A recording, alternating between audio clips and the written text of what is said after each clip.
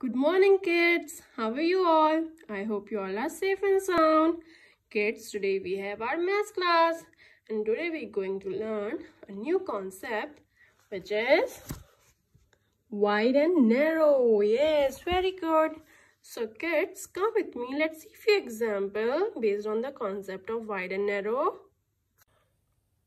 So kids, see what I have here is a road which is wide. And this road is narrow. Similarly, this door is wide and this door is narrow. Yes, very good. So, this one is wide and this one is narrow. This one is wide and this one is narrow. Yes, very good. Now come with me. Let's see a few more examples. Here I have two cylinders.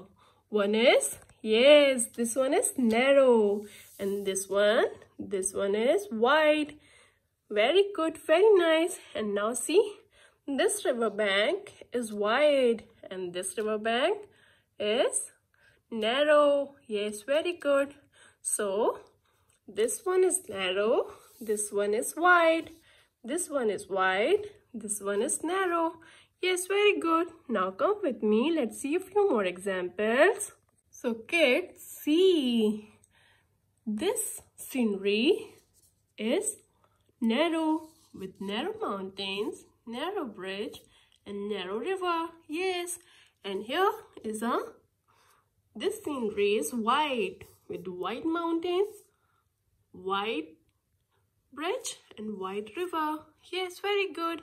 Now see a few more examples. Standing with his legs narrow and this boy is standing with his leg wide open. Very good. So kids, that's all for today's concept of wide and narrow. Hope you understood the concept really well.